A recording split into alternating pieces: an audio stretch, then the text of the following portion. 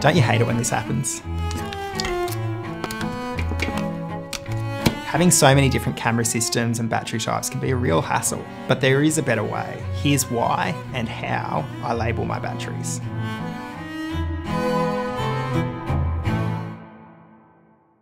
I have a lot of batteries. I have Sonys, Canons, more Sonys, Zhiyun Crane, DJI Mavic, more Sonys, AA's, AAA's. It is a lot to keep up with and keep track of. So I've come up with a couple of solutions. So the first thing I do with my batteries is I add a little coloured dot to each battery type, whether it's a Sony NP-FW50 or a Canon LPE6. I'll group them together and I'll add, in my case, a blue dot to all of the Sony NP-FW50s, a white dot to all of the Canon LPE6s, and so on. And this just allows for easier identification of which battery type it is. When you're looking through your camera bag, especially if it's a dark room, all batteries look the same. So adding a little coloured dot to them just helps them to stand out in the bag and helps you to separate at ease which one is which. This also helps when collaborating or working with others, just to say, hey, can you pass me the blue battery? Rather than having to say a model name or trying to find the little text in the back of the battery and figure out what type's what, it just makes it so much easier. I've also colour-coded my battery charges, and then when I'm charging my batteries, it's just a matter of lining up the dots. So easy, a toddler could do it.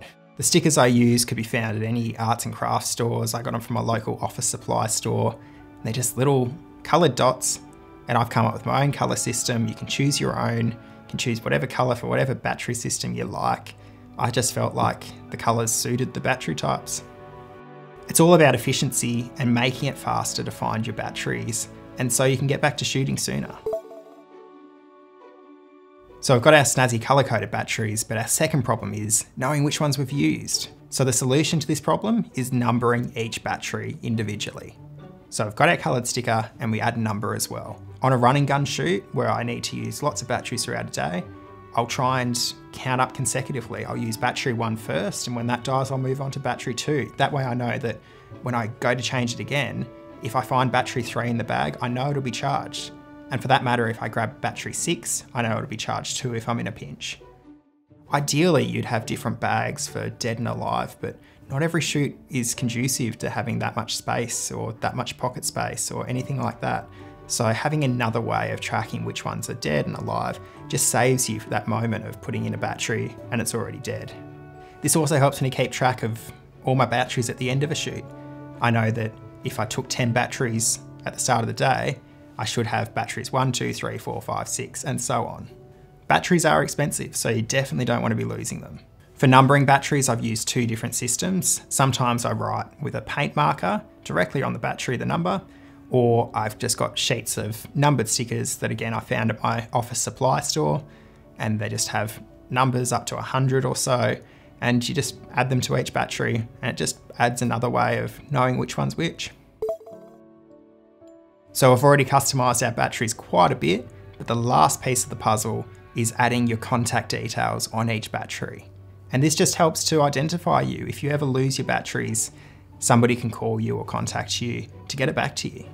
So I use this great company called Moo, and they do business cards and stickers and all sorts of things. And they do these little sticker books where you get little stickers that are the perfect size for sticking on batteries. And I put my contact details on there, my logo, and then I put them on all my batteries, and they're really affordable. They're the perfect size. And in their sticker books, you can have different designs. So if you want some that are just your logo, some that are just contact details, and some that are both like I do, you can do that without any extra cost. These help to just brand all your things as yours, and having your contact details means that it's less likely you'll lose it. And if you're working with others, it also helps because sometimes you're dealing with the same batteries and the same camera systems. Maybe you've rented extra gear. It just helps you to know which batteries are yours and not second guess it. Not every battery is conducive to labelling, especially AA's and AAA batteries. If you put stickers on them, they'll probably get stuck in different things, so I don't actually label these. What I do instead is I have these plastic cases I bought off eBay. They store about 10 batteries, and I've got some that store 4. And I have a system where if I put the positive end of the battery up, it's charged, and if I put it down, it's dead. I then also have my contact details on the back of the battery case, and it just helps to also keep them all together and keep track of how many you've taken to a shoot and how many you're taking home with you. While it's not as perfect as having each battery numbered individually, it's still better than not having a system at all. Well, that's it for today, guys. Thanks so much for watching. I hope you found this helpful and you can use some of these tips in your workflow. If you have any other tips, let me know. Otherwise, I'll see you in the next one.